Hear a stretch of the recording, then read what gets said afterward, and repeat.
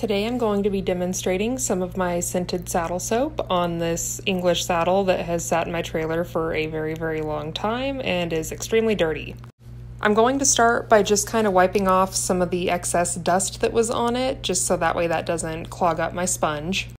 Just thought it'd be kind of cool to show that these soaps are versatile for different disciplines.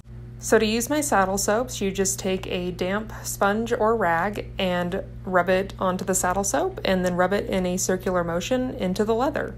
I use the Margarita scented soap for this one. It's super fresh and citrusy. Just makes the cleaning process a little bit more fun, and then your hands kind of smell like something good and not just dirty horse leather afterwards. Not that there's anything wrong with the smell of dirty horse leather, I personally like it. Anyways, here is the finished saddle, all nice and clean, and the soap even helps to supple it a little bit too.